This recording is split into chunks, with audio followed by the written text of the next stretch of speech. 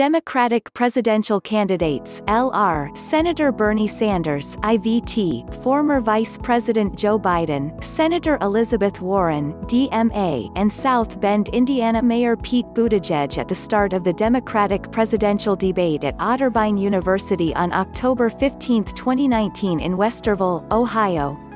Here are the most important things to know about Thursday before you hit the door. 1.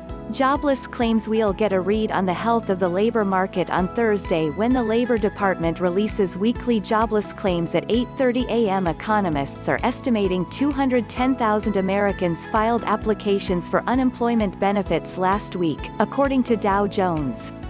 This would be down from the previous week's 205,000 claims. Earlier this month, the closely watched Labor Department report showed nonfarm payrolls surged 225,000 in January, well above Wall Street estimates for a 158,000 gain. 2. Democratic debate Wednesday night. Another Democratic debate takes place on Wednesday evening in Las Vegas ahead of Nevada's caucuses. Senator Bernie Sanders of Vermont, former Vice President Joe Biden, former South Bend, Indiana Mayor Pete Buttigieg, Senator Amy Klobuchar of Minnesota and Senator Elizabeth Warren of Massachusetts will all face off on the debate stage. Former New York Mayor Michael Bloomberg will also be joining the Democratic debate for the first time after the billionaire media mogul received 19% of support from an NPR-PBS NewsHour Marist poll, allowing him to quality. Bloomberg is now a top-tier candidate who has the money and the polling data to become a contender, Cowen told clients. He has already spent $400 million so far on campaign ads alone. Bloomberg rolled out a plan on Tuesday to rein in Wall Street, mirroring the platforms of some of his more liberal competitors. If elected, Bloomberg would raise bank capital levels, nationalize Fannie and Freddie and limit high-frequency trading, said Cowen.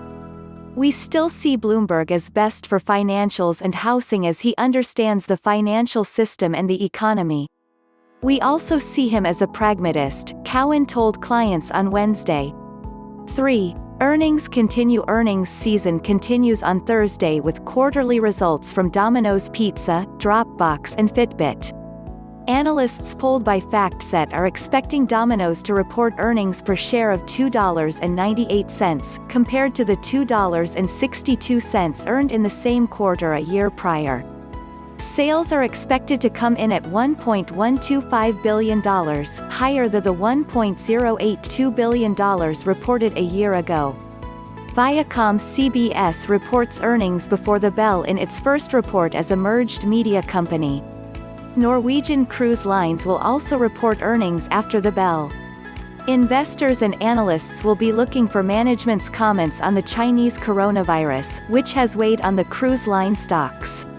Shares of Norwegian Cruise Line are down more than 11% this year.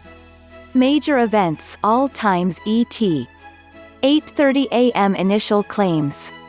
8:30 a.m. Philadelphia Fed survey. 10 a.m. Leading index.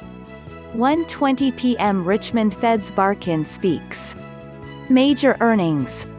Domino's Pizza before the bell. Norwegian Cruise Line before the bell. Hormel Foods before the bell. Six Flags before the bell. Viacom CBS before the bell. Dropbox after the bell.